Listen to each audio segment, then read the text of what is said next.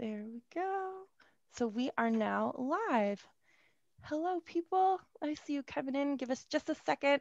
Let this room fill up a little bit, and then we will go ahead and get started. So go ahead and grab yourself a beverage or a blanket. Go get cozy, and we're going to get started just right now. So hello, everyone. Welcome to our little virtual event space. My name is Allie, and I am your host for this evening. And I am so excited to be introducing Jonathan Taplin in conversation with William Deresiewicz here to discuss Jonathan's new memoir, The Magic Years. So before we get into the fun stuff, I just want to quickly thank you all so much for tuning in, and of course for buying books. Your support really is what keeps this place going, and we really love what we do. So if you also love what we do, we would so appreciate it if you swing by and grab copies, or if you're not local, we do ship. Shipping is just $3.50 for the first book and $1 for every book after that. And I will be linking books in the chat all evening, so they should be easy to find. So we do have limited signed book plates available. So if you'd like a signature in your book, definitely come on in and grab your copy, or give us a call, or head on over to the website and buy that book. So while you are over on the website, I definitely recommend checking out some of our other upcoming events, or sign up for our newsletter. It's a weekly update about events and exciting releases, our online book clubs, and of course you can follow us on any of the major social media platforms. We are at Third Place Books for the quickest updates and recommendations. And I see your question. Third Place Books at Ravenna 2. I'm pretty sure it's just at the Lake Forest Park location. Though if you do leave a note in your online order, we can make sure that that's taken care of. So let's see. So we are here for about an hour, and towards the end, we will be taking questions. So if you have any questions, which I very much hope that you do, go ahead and leave those in the Q&A box, which should be either at the top or the bottom of your screen. It is different than the chat box. The chat is great for virtual applause and connecting with each other, but once it comes time for questions, definitely throw those in the Q&A, just so that we can most easily find them. So I believe that that is all of my housekeeping.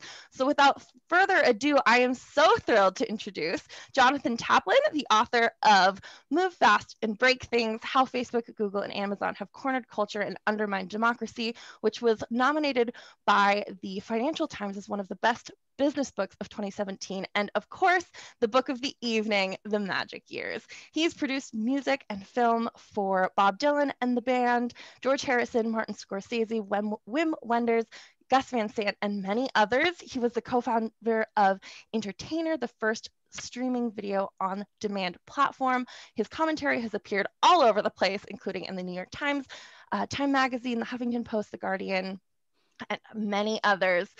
His memoir, The Magic Years, is both a rock memoir and a book of cultural criticism from someone who has been at the crest of every major cultural wave in the past half century, and who watched the nation turn from idealism to nihilism. In conversation tonight, I'm so happy to welcome William Deresiewicz, an award-winning essayist and critic, and the New York Times best-selling author of Excellent Sheep, a Jane Austen education, and his most recent book, The Excellent: The Death of the Artist. He has received a National Book Critics Circle Award for excellence in reviewing, and his writing has appeared in The Atlantic, The New York Times, Harper's, The Nation, and many other publications. So thank you all so much for being here. I am so excited to be a fly on the wall of this conversation. If you need anything, of course, give me a shout. I will be invisible, but listening. Audience members, don't forget to throw your questions in the Q&A. And with that, welcome, both of you. Good to be here. Well, thanks, Allie. Thanks to everyone who's come. Hello, Seattle, from down the highway in Portland. John, could you start us off with a reading? Yeah, I thought I'd just read this little passage from the beginning of the book, which situates me at the beginning of my life in the world of music. Strapped to a Fender Stratocaster electric guitar, Bob Dylan launched into the opening chords of Maggie's Farm almost before the band was ready. The Newport Folk Festival of 1965 was going to close with a commotion.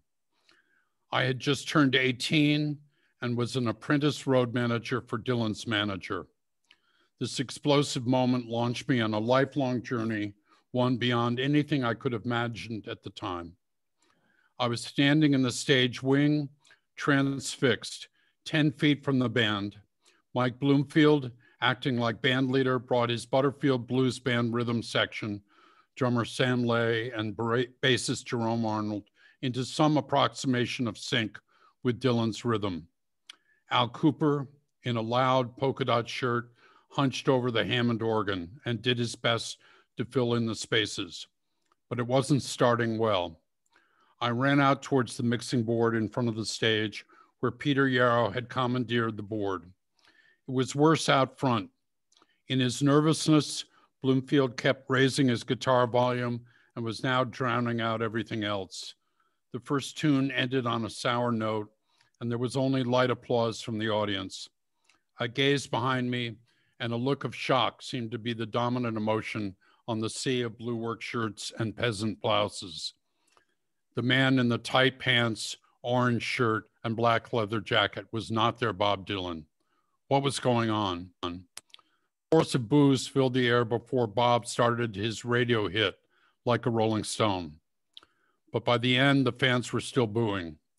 Voices from the crowd called for their favorite tunes from the folk era. The band looked nervous, but without a word to the audience, Bob plunged into It Takes a Lot to Laugh, It Takes a Train to Cry. The band found their groove, but when the tune ended, the booing got worse. Dylan turned to Bloomfield and said, "Let's split." To the surprise of the other musicians and the road crew, he unplugged his Fender and walked off the stage. Instantly, the crowd went silent. People started yelling at each other in the aisles. "Look what you did. He's gone, asshole." Peter Yarrow bolted from the mixing console, and I followed him backstage. Dylan was sitting on the bottom steps of the stairway leading up to the stage. He was clearly shaken, rubbing his eyes. Peter ran up onto the stage and seized the microphone. "Hey, show Bobby that you love him. Let's get him back." The audience roared approval. Dylan sat on the steps. The audience began to clap in rhythm. Dylan refused to budge.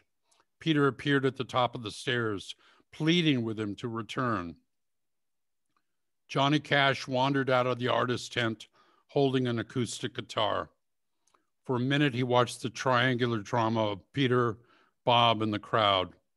He moved over to Bob and handed him the guitar. "Play them a song, son." Bob took the guitar and slowly walked up the 30 steps to the stage. When he appeared in a lone spotlight holding the acoustic guitar, the cheers from the audience were deafening. He leaned towards the microphone, raising his harmonica holder. "Does anyone have a D harmonica?" Out of the crowd, 3 of Hohner's finest sailed through the air onto the stage. Dylan danced out of the way and, grinning, picked up one and placed it in the holder. He started to strum the guitar. "You must leave now. Take what you need, you think will last. Whatever you wish to keep, you better grab it fast. Yonder stands your orphan with his gun, crying like a fire in the sun. Look out, the saints are coming through. It's all over now, baby blue." When he finished the song, he rushed through Mr. Tambourine Man and then turned and without a word, walked quickly off the stage. He had said his piece. They did not own him, and like a lover leaving a bad relationship breakup, he would not turn back. Wow. You put us right in the middle of one of the iconic moments of the 60s, the hinge on which popular music turns, you know, from folk to folk rock or whatever you want to call it. I'm curious, what was your reaction to that moment? I mean, you were a folkie. What did you think of it? Well, I had been a fan of Like a Rolling Stone. It had been on the radio for weeks. It had actually gotten onto the pop charts. And so I knew what Bob wanted to do, but the decision to play it live there at Newport was somewhat of an apostasy. I mean, I had gotten there because a friend, my brother knew one of Dylan's closest friends, Paul Clayton, and he got me a backstage pass and introduced me to a band called the Jim Kweskin Jug Band. And they were managed by a guy named Albert Grossman. And Albert Grossman was Dylan's manager and Peter Paul Mary's manager and Odetta's and Paul Butterfield's. I mean, he really controlled the folk music business. So I went to work for Albert, and on Saturday afternoon, the Butterfield Blues Band played a workshop outside, and a guy named Alan Lomax, who was the great folk music collector, blues collector, tried to unplug the amplifiers in the middle of the thing because he was trying to run a country blues workshop with Son House and Skip James. And Albert kind of wrestled into the ground. And so we went back to the artist tent, and Muldar kind of regaled all the Dylan artists about how Albert had defended Butterfield and, you know, punched out Alan Lomax. And I saw Dylan just kind of grin. And I have a feeling that he just decided spontaneously that he would do the same thing, that he would go electric, because it was not planned, I promised you. And so they threw together this band, which Bloomfield had played on Like a Rolling Stone on the recording, but the rhythm section from Butterfield had never played anything but 12-bar blues. So they were, to say the least, lost in the way Dylan's music went. I mean, Maggie's Farm goes between two chords endlessly and then kind of magically turns into a third chord to resolve itself. And I watched Jerome Arnold, the bassist player, just fixated on Mike Bloomfield's chording hand, trying to make sure he was in the right place. And did they rehearse at all? Hardly at all. They supposedly went to some house out in the country Saturday night, but my friend told me that they just smoked a lot of reefer and didn't really do much. And then I heard it for the first time during a sound check on Sunday afternoon, and I could tell it wasn't well rehearsed, and Bob was not anxious to do a long rehearsal. And so the people who ran the sound system at Newport had never really encountered electric music. So they were kind of lost. And so, I mean, from my point of view, on one level, I thought it was great. On another level, it could have been so much better if they'd rehearsed some. And of course, a month later, he got Robbie Robertson and Levon Helm to play with him at the Forest Hills Tennis Stadium. Then 3 weeks later, he got the whole group, Levon and the Hawks, to play with him at the Hollywood Bowl. And by that time, it was well rehearsed. But that doesn't mean people didn't stop booing. I mean, the Hawks got booed around the world for 2 years. Yeah, and I'm wondering, like, how did you react to that? I would think, I mean, that the sort of I don't know if hatred is too strong a word, but the upset, the vitriol that was directed by the Newport Folk Festival audience at, you know, the hero of folk music, and I'm guessing your hero, and I would think that was really kind of upsetting. Well, it was. I mean, the folkies thought that rock and roll was sellout music, right? And so they took it very seriously. And of course, many of them were already concerned that Bob had stopped writing protest songs and had said to a reporter, Nat Hentoff, if you want to send a message, go to Western Union, you know? And so there was that. And then you put rock and roll on top of it. And older folks like Pete Seeger were really irritated They thought they were preserving this folk culture in the face of commercial American culture.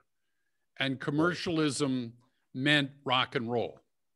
And that was an unfortunate thing.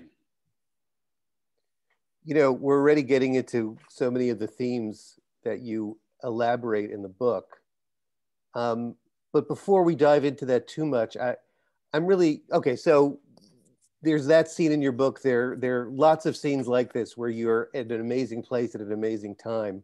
One of the details that really leaped out at me was that I guess you moved to LA in '71 and a friend gave you the name of a young film editor he knew because that young film editor was really into music too. And it turns out that the name of this young film editor was Martin Scorsese. And that was the beginning of your relationship with him. So look, I was born in '64. To grow up in the '70s, you know, your life was defined by the fact that you had missed the '60s. That's what it meant to live in the '70s. You did not miss the '60s, okay? You missed the '60s less than anybody else. And, you know, I mean, presumably there was an element of luck there, but I kind of have to feel like maybe it isn't just luck. And I'm wondering, you know, what would you say to a young person who wanted to live like an adventurous life? Well, of course, that's harder today, right? Isn't it? I mean, you and I, even, you know, you're a generation behind me, but we didn't leave college $100,000 in debt. You know, when I had friends who went to Berkeley, who were California natives, who went to Berkeley for a full year for $780 in the, you know, late 60s. So I think what I would say is this, that, yeah, there was a certain amount of luck involved in happening to meet George Harrison at the right time, or you know, being introduced to Marty before he'd made any really serious movies. But there's also a willingness to leave behind one gig that seems fairly secure and just take a leap of faith that this next gig, which seems maybe more interesting or more exciting or more adventurous, is worth doing, even though you're not really sure that you can make money at it. And so that becomes the kind of through line of everything that I did, was that I was never afraid to go through a big change. And some of those changes were really simple and some were very strange. I mean, in the 80s, I happened to find myself at Walt Disney making movies, and a corporate raider named Saul Steinberg tried to take over Walt Disney. And I got some friends in Texas to essentially save the mouse. And so they paid me as their investment advisor, and I made more money in 3 weeks than I'd made in 10 years. And then they said, we want you to go to work for our real investment advisor. We want you to go to work for Merrill Lynch. And so I found myself, without a business degree or anything, in the Merrill Lynch Mergers and Acquisition Group for 4 years. I mean, I couldn't handle it for more than 4 years. I missed the creative life, but still, it was just like happenstance, chance. And that was like the great age of M&A, right? Of mergers. Yeah. And Oh, yeah. acquisitions. No, it was crazy. And, yeah, you know, I made a lot of money, but it wasn't that satisfying, quite frankly. But, you know, it's, I mean, I'm trying again to sort of understand like how, I mean, I totally take what you said about young people today and how much more constrained they are. But, you know, sort of qualities of character, qualities of personality that, quite frankly, I'm not sure I possess either, to make the kind of, you know, you've had 6 careers, and you talked about being willing to leave a sure thing for something that wasn't sure, and that led you to this and that and the next thing. But I also wonder, I mean, one of the things you left was this remarkable world of music, full of passion and artistry and joy and right. pleasure. that, you know, that everybody was envious of. So, but you were able to, I mean, also just psychologically, not in terms of is this a risk or not, but just the fact that you were able to let go. Yeah. I mean, what do you think of that? Well, I did this job for George Harrison. I produced the concert for Bangladesh in 1971. And I had met him in England when I took Dylan and the band to play the Isle of Wight Festival in '69. And we'd struck up a pretty good friendship. And so when Ravi Shankar asked him to do Bangladesh, he asked me to do the physical production of it. And I did that. And it was an extraordinary, wonderful experience. But it also had some scary parts in the sense that Eric Clapton, who was ostensibly the lead guitar player in the band that George had put together, was battling heroin addiction. So just getting him on stage to play was an incredible battle. And so in the summer of, or fall of '71, I kind of looked around and the band didn't really want to tour. Dylan didn't want to tour. George didn't want to go on the road. Eric was too sick to travel. I briefly flirted with being the tour manager for the Rolling Stones Exile on Main Street tour. But when I got to France, they sent me a ticket.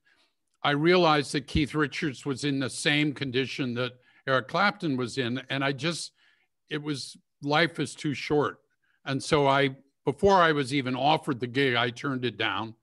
And so I thought, gee, the only touring band in '72 that was big was Alice Cooper. And I had no desire to go watch someone bite the head off a chicken every night. And so I just thought, well, let's see if I could do something different. And a friend said, I'm going to go to LA. And this friend, Jake Cox, he said, well, look up this kid, Marty Scorsese. He edited Woodstock, and he's a huge band fan. And you'll like him a lot. So I went out there, and he came to visit me, and he brought me a script called Season of the Witch, which then became Mean Streets. And I was so naive that I didn't realize you weren't supposed to put your own money into movies, right? No one had told me about OPM, which means other people's money. Yeah. So I got a friend to put up $250, and I put up $250, and for $500,000, we made Mean Streets. And thank God Marty made a great movie, and we were able to sell it to Warner Brothers for a little bit of a profit and own a piece of it. And it still pays me every year, you know, almost 50 years later. So that's pretty good. But it was just naivete. It wasn't brilliance, you know. I mean, I guess maybe looking at Marty's student films and extrapolating that he would be a great director might have been some kind of perception on my part, but that's about it. Yeah, I don't think I can get you, maybe because, you know, you can't be, one can't be self-aware at that level, but I got to believe that there's a kind of openness that I think you must have. And I think one of the things that I would say characterizes at least my understanding of the 60s was very much a sense of openness. You talk in the book, I mean, this is again, one of the through lines in the book about, you know, what happened to that moment of idealism and openness and freedom. Do you think it could have gone differently? Do you think somehow? Yeah. I mean, it's very hard for us to understand from this point of view, but 1968 was an extraordinary heartbreak for the idealism, you know. I mean, not only had I been involved in the Student Nonviolent Coordinating Committee and then marched with Dr. King twice, but I also was all through the spring of 1968, I was working for Bobby Kennedy's campaign when he had decided to be to oppose Lyndon Johnson because of the war. And to have both Martin Luther King and Bobby Kennedy killed within, 8 weeks of each other was just like, holy cow, you can't get involved in politics. All it'll do is break your heart. And so a lot of people, including me, just said, fuck it. I'm going to go off and be in the rock and roll circus, and I'm going to enjoy myself. And, Jackson Browne wrote a great song called The Pretender, which is all about that, struggle for the legal tender, trying to find a girl that makes me smile. I mean, that kind of thing, the sense that politics breaks your heart really did hurt my generation a lot. And that's why I think it didn't turn out well. Wow. I mean, you asked me a really interesting thing. You sent me a note and you said, yeah. Because I quote Peter Townsend in the book, that rock and roll created a project that it was unable to finish. And I think that's an interesting challenge for someone like Pete Townsend, because The Who was one of those bands won't get fooled again, right? I'm not gonna, and to me, the thought was that we're musicians, agents of historical change. Right. Was that possible? Right. Could it be that the Beatles, John Lennon, Revolution Number 9, the Rolling Stones, Street Fighting Man, Bob Dylan, The Times They Are Changing, were they possibly going to be agents of historical change? I mean, political change. Right. And probably that's the project that never got finished, right? That's what you think he was talking about? Yeah, I think so. I think there was an implicit challenge that rock presented in the mid 60s of like, we're going to push the envelope of this culture.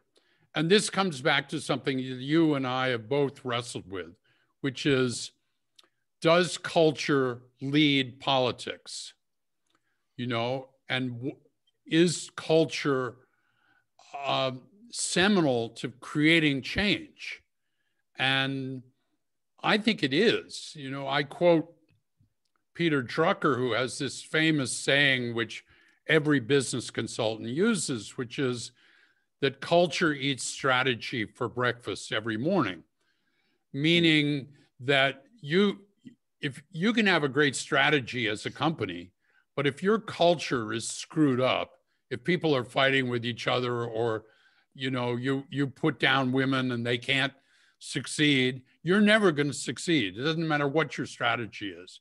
But I think culture also eats politics for lunch every day, and that if the culture is screwed up, it influences the political scene. And I'll just give you one example.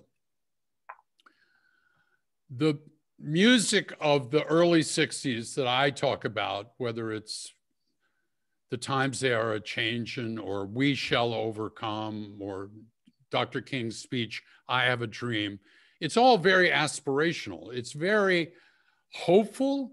It's very empowering. Things are changing, blowing in the wind. The answer, it's coming. And when I look at the culture of the United States post 9/11, I see something very different. I see a kind of sense of nihilism.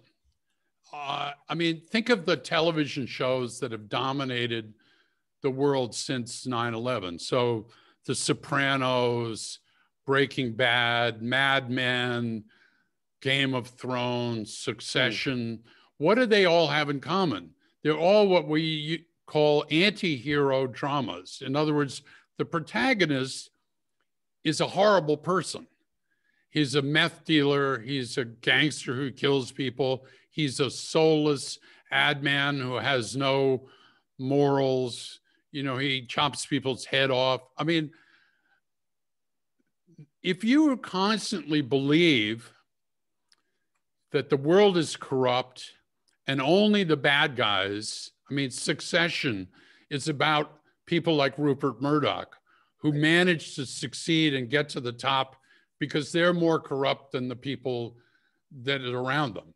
Well, if you believe that, then it's not a great stretch to decide that, well, maybe we need a person who understands that corruption in the year 2016 to be our president. That's right? Somebody who's just as bad as these guys to quote unquote clean up the swamp. And that's an extraordinarily cynical point of view, but it's not one that is out of the realm of possibility. And obviously it happened and it was a disaster. I think that's all very well said and well taken. You know, it was actually Andrew Breitbart who said something very similar to what you said. He said famously that politics is downstream of culture. And then in my book, I say, but culture is downstream of the market. And maybe we'll get into that. Right, but we should. We should get into that. But before we do, if I may, I mean, again, partly because I was a child of the 70s, for a long time, I had a complicated relationship with the 60s and wasn't really all what it was cracked up to be. And certainly one of the easiest things to pin on the 60s is that its political hopes ended not just in failure, but in catastrophe. I mean, it ended in Nixon and then in Reagan. But the truth is, I mean, I think you laid this out. I don't think that there's a direct line from, say, protest music or rock music to political change. I think art changes politics by changing culture first. Right. And certainly there are all kinds of screwed up things about our culture in the last 20, 40, 50 years, 40 years. But I mean, the whole spirit that the 60s unleashed, I think have been playing itself out in first of all, in the rights revolutions, that, you know, the civil rights movement, but then, you know, after sort of rock, it was feminism and gay rights. But also I think just our whole attitude about our personal lives, our personal freedom. I mean, that all kind of comes out of the 60s, and I think is almost the matrix in which our culture operates now. Well, I would disagree a little bit. Okay. In the following way, is that I think it's very easy to mistake a kind of libertarian stance for what was really going on in the 60s. Because the 60s were not necessarily a libertarian time. In other words, Ayn Rand was considered a crackpot in the 60s. You know, even Milton Friedman was completely not accepted in the 60s. It wasn't until the 80s that he began to be an important economist.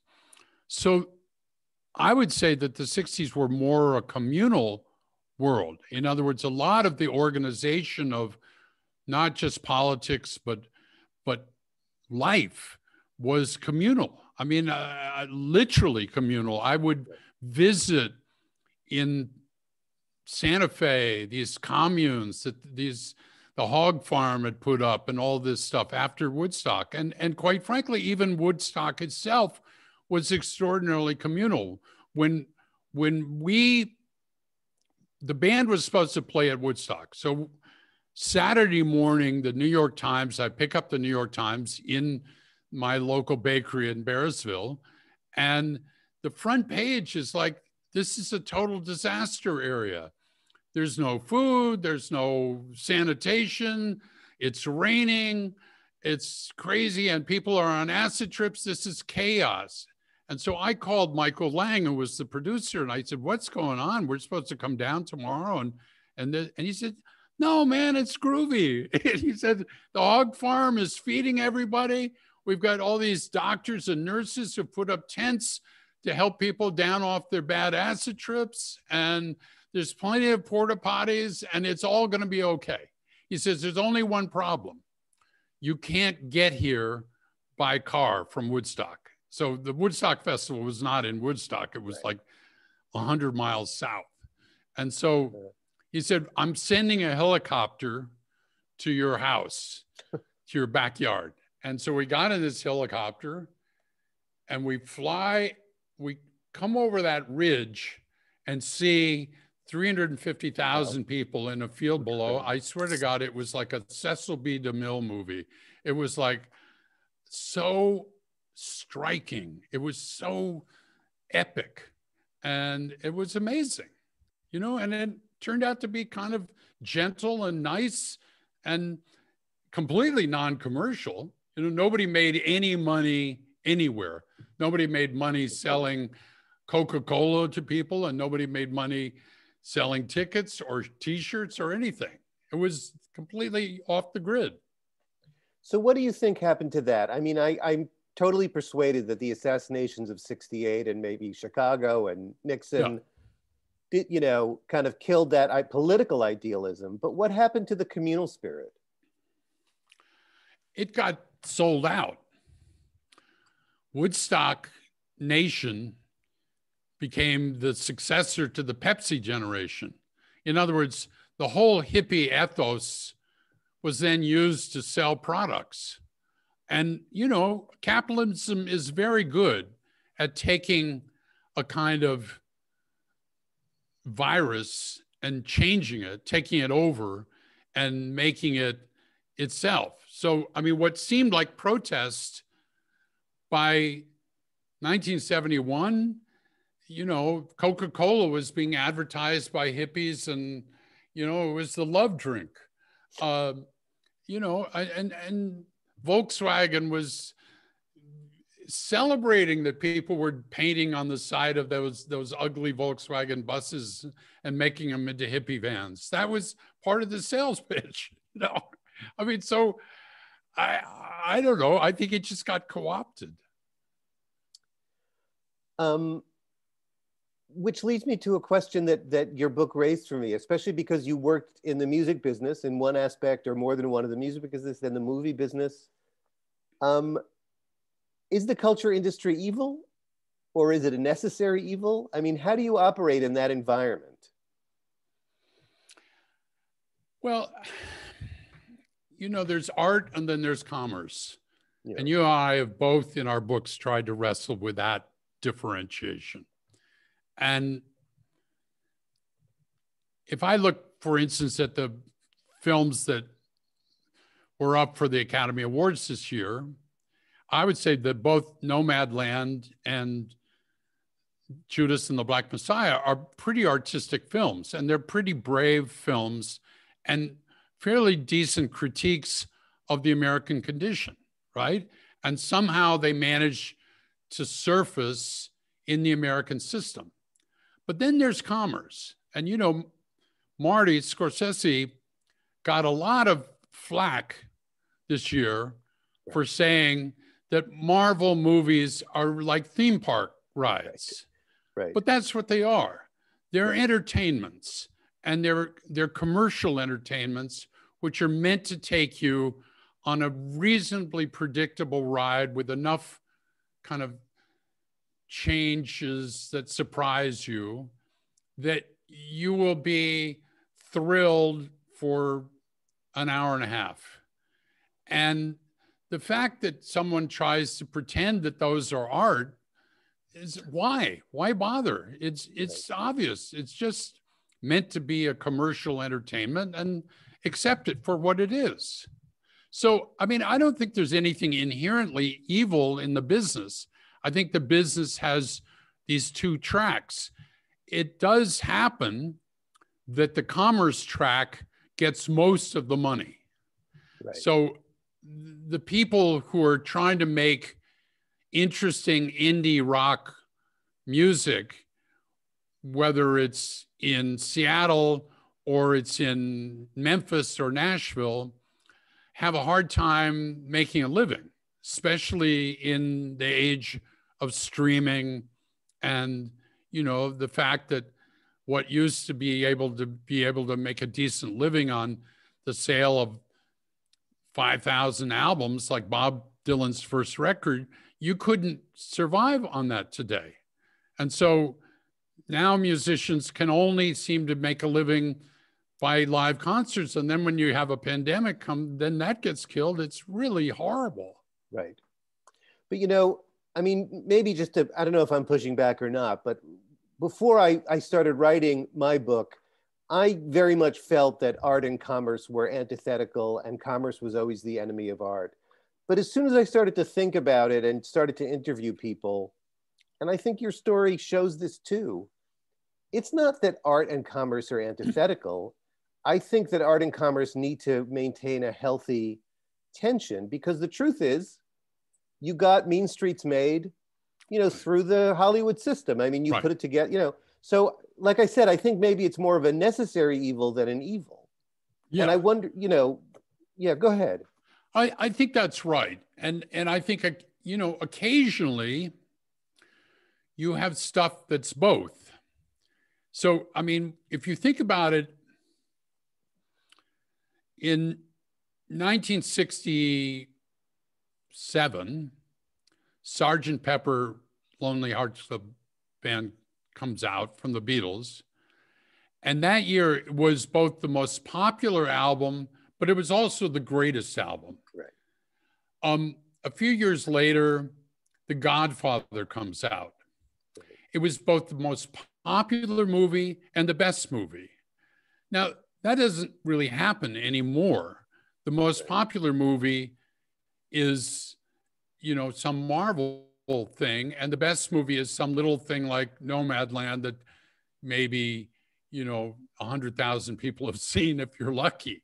You know what I'm saying? So absolutely, somewhere along the line, we got separated, where the best stuff once was the most popular stuff. Also, that doesn't happen anymore. But I wonder if we've made the mistake of thinking that those few years were the norm, because I don't really think that was the norm before that either. You're right. And I wonder, I mean, maybe this is a question that can't be answered, but like, how did that strange thing happen? What was the confluence that enabled art and commerce to magically align? I think it had to do with the fact that the business that had existed before, let's just say in Hollywood, was completely collapsing. So 20th Century Fox had made this movie called Cleopatra, and it cost $27 million, which in today's thing would be $250 million, right? And it was just a little company. It was not a part of a conglomerate. And they literally ran out of money, and they had to sell off their whole back lot, what is now called Century City, to a real estate developer in order to make the payroll. When I sold Mean Streets to Warner Brothers, they were so on their butt that the only movie they had was Woodstock, which they had picked up for like $1 million. I mean, they had no money. So somehow, because the old system was dying, the younger generation of George Lucas's, the Marty Scorsese's, the Spielbergs were able to get inside the tent and actually make stuff. And in the same way that happened, you know, quite frankly, in the early 60s with the folk music business. Because what was popular in 61 and 62 was Frankie Avalon and Fabian. Most of the people on this Zoom have probably not even heard of these two people. And yet they were the top of the charts in 1961. And yet underneath that was Bob Dylan and Joan Baez and, you know, Dave Van Ronk and a few folkies making authentic music with a guitar and a voice, playing in little clubs. And their cultural influence was far greater than Frankie Avalon and Fabian. That faded into nothingness. And So, and it could be that, you know, when I go down to Nashville in September for the Americana Fest, I will see lots of young bands, the Milk Carton Kids or YOLO or Brandy Carlisle or Rhiannon Giddens, who are just making what I would call new folk music. Some of them are Black, some of them are white, some of them are Latino, and it's all really interesting. And so maybe we're experiencing another one of those kind of cultural renaissances. Maybe. It's interesting to me because you also reminded me of what people have said about why television was so great. I think that era's already passed. I think we're now in this kind of assembly line production of prestige TV. But I remember Mark Maron has said this, other people have said this, that certainly 10 years ago when lots of interesting stuff was being made, it's because the suits really had no idea what should be, you know, so they just let everybody do everything. You know, right. Louis C.K. got to make his show and so on and so forth. But now you're talking about music and you're talking about today, and we're really back to your last book and my most recent book. And the question is, you know, I mean, I'm sure there's all this great music that you're in touch with much more than I am, but can these people, how are these people going to survive in the age of streaming? Well, you know, I think there's a few finite things we could do for musicians. One of which would be to remove the safe harbor protection for YouTube and Facebook and Twitter. So just so everybody knows what I'm talking about, YouTube can take any piece of music that exists, and any user can put it up, and I can file a takedown notice for that specific piece of music, and YouTube will probably comply within a week or so and take it down. And the next day it will be back up from a different user. I can never tell YouTube. The notice is just for that link. Right. It's not even for the music. It's just for that link. Right, right. So I can never say to YouTube, you cannot put my music up because I want it to only go on Apple Music and Spotify's premium service where I could get paid a decent amount of money. And so nobody needs to go to Spotify if they can get it for free on YouTube. So that's a big problem. That needs to stop. If you could do that, and then you could say, okay, new records only show up on the premium tiers of the streaming services where artists get paid a decent wage, then I would think more people would go onto the premium, would be willing to pay $10 a month to get Spotify premium. And then there would be more money for artists. I mean, I don't know any other way to do it except start making little steps. I agree. To do that. I agree. Yeah.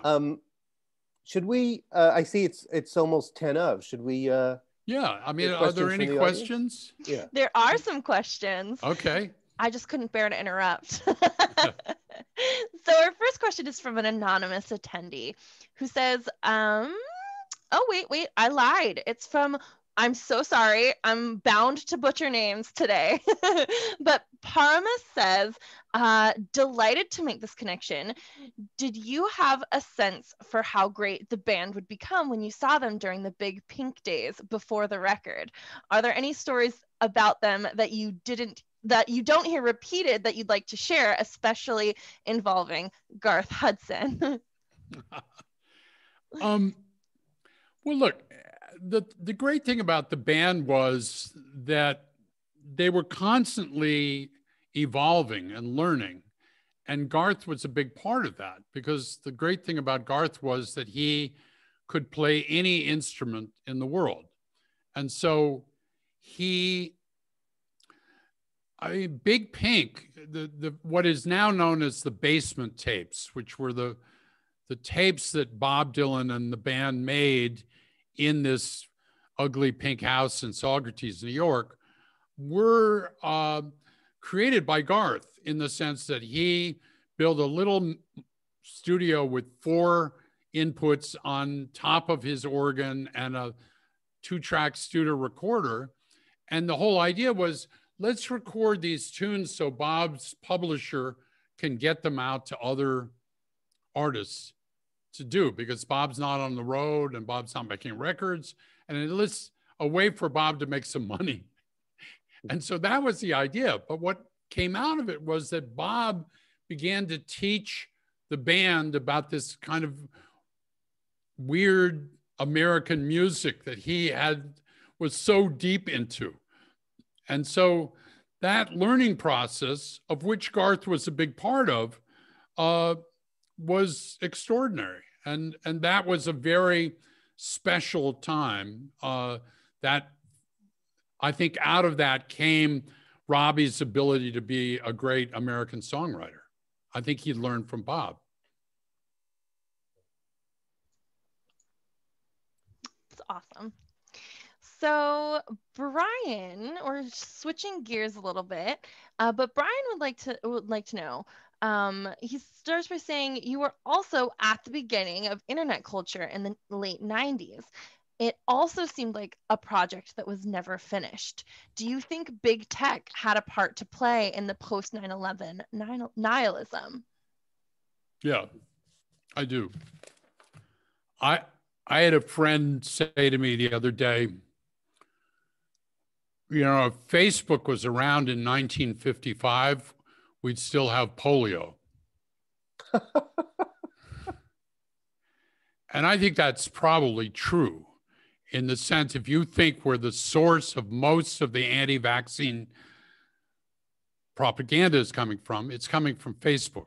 It's not coming from idiots like Tucker Carlson, because Tucker Carlson has a relatively small audience. If he's lucky, he gets 2 million people a night. Facebook talks to 280 billion people a night. And so the problem with social media is that it has no boundaries. And so if you've created this anarchic disinformation system, not only does it screw up the lives of artists, as I explained about YouTube, but it screws up the lives of our politics, of our whole ability to navigate in the world. When Move Fast and Break Things came out, the subtitle of that book is How Facebook, Google, and Amazon Cornered Culture and Undermined Democracy. And the English publisher, when it first came out, said, well, our lawyers think you should take out this undermined democracy thing, right? And so just as I was battling with them, this whole Cambridge Analytica thing came out in The Guardian in London. And so I didn't have to battle it anymore. And it was obvious. But the very fact that people would dispute the idea that these social media services were dangerous for democracy is absurd. And so in that sense, I think I worry about social media almost more than anything. I think it's a net negative to society, unless, you know, I mean, obviously anybody who's been on the internet for the last 2 months sees Facebook spending millions of dollars of advertising saying how much they want to change the rules of the internet, but they want to change them the way they want them. And so this is the same old regulatory capture. What makes me optimistic is that Biden has hired 2 people who are colleagues of both Bill and myself. I mean, I think, Bill, you knew them. I mean, so Lena Khan, who wrote the book in terms of the great white paper on Amazon's monopsony. And so it seems to me that there's going to be a new sheriff in town. And exactly what form that regulation takes will be interesting. And I don't know, but I think there will be, unlike both Clinton and Obama, there will be some attempt to put some controls around the big tech companies. So we have a few more minutes here. So if anyone else has questions, go ahead and throw them in. Now is the time. But we still have a few more. So Raymond would like to know, Jonathan, what is your opinion about authors like Bob Dylan, David Crosby, Stevie Nicks, etc., selling their publishing for a whole lot of cash to private companies and losing control? Well, look, if you're 80 years old, you're beginning to think about your heirs and your estate. I don't mean to be, sad about all this, but publishing pays out over 20, 30, 40, 50 years. And if you're Bob Dylan, you're saying, okay, if I can get discounted the value of what my catalog is going to pay over the next 50 years, and I can get it now and hand it to my children, I'm going to do that. I don't see why not. I mean, it's not, like it's not a public good, so to speak. It's something he owns, and he should be able to do whatever he wants to do with it.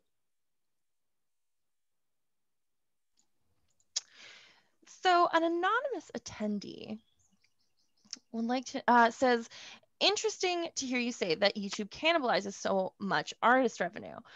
Google claims that they fingerprint enough of the popular stuff and does aggressive takedowns that you cannot upload stuff known to belong to others.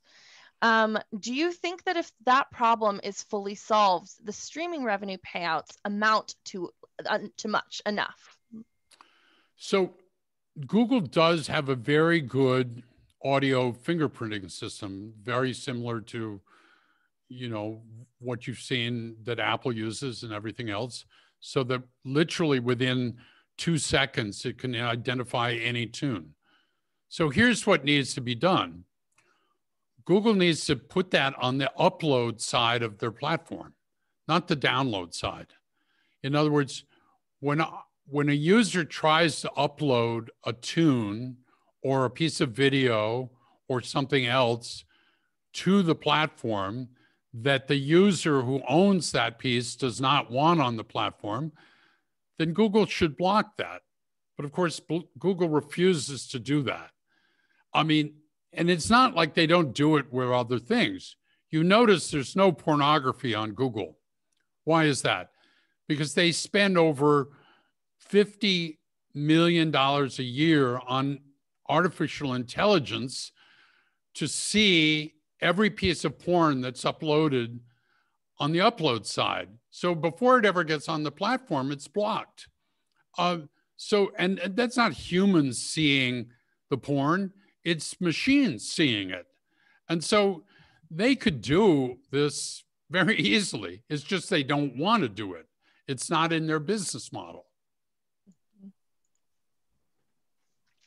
So Brian says, and I love this question, and it's kind of perfect for, our close to last one.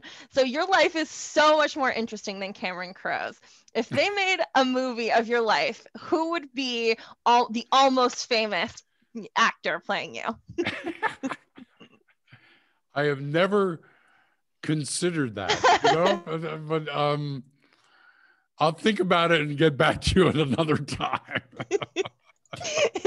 Yeah, it's kind of putting you on the spot. Yes, definitely. Someone in the comments says Jeff Bridges. Well, okay, but he's a little long in the tooth to play me. He's a little old to play me at 21. I want to know who's going to play me at 21. Start pitching it. I'll watch that movie. Hey, thanks, Allie. This has been really great. Thank you. Thank you both so much Bill, for being here. Oh, my pleasure. Your questions were fabulous. I really enjoyed being part of this. Great. So my last question is always, what is next on the horizon? What should we be looking forward to from both of you? Bill, you go first. I was so absorbed in writing The Death of the Artist for 4 years that I had to put my freelance writing career on hold, and I've been getting back into that. I actually have a piece on what the pandemic has done to artists and the arts economy coming out at Harper's in the June issue, which means probably a week from now. Great. I can't wait to read that. My next, I'm actually going to try and do an in-person college tour in September for the book. So, you know, I actually believe that the world is going to come back and people are going to be able to gather in person in late September or early October. And a lot of colleges want me to come. And so I'm going to do that. That's great. That'll be fun. That'll be fun. Everyone, keep an eye out. Okay. All right. And if you're at a college and you want me to come, just let me know. So thank you, everyone. I think this is where we say good evening. I see you all in the chat. I love it. Let's see. Janet says, what a treat. Absolutely appreciate the both of you. Insights, observations, and personality too, if I may say. So thank you all so very much for being here. This was such a great conversation. As always, everyone, come into the bookstore or follow those links, go buy some books. We would love to see you. Tweet us, let us know what you thought of this event. And I think at this point, all I have left to say is let the awkward waving commence. And support independent bookstores. Absolutely. Yeah, that too. Always. Good night, everyone. Bye.